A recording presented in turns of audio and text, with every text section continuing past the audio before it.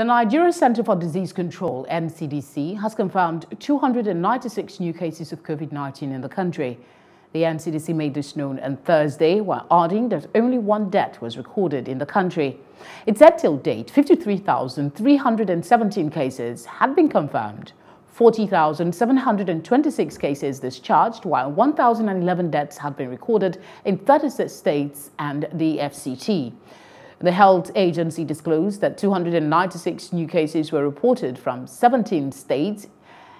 It says that plus Plateau recorded 85 of 296 cases, followed by Enugu with 46, Oyo with 31, and Lagos 21. Other states include Rivers with 20 cases, FCT 15, Kaduna 13, Bauchi 12, Delta and Ekiti 11 cases each. Akwa Ibom has 7 cases, Ebonyi 6, Kwara 5, Ogun, Osun 4 each, and Gombe 3. Niger State has 2 cases. According to the agency, the country is currently in the community transmission phase that requires the collective effort of every Nigerian to win the fight against the virus.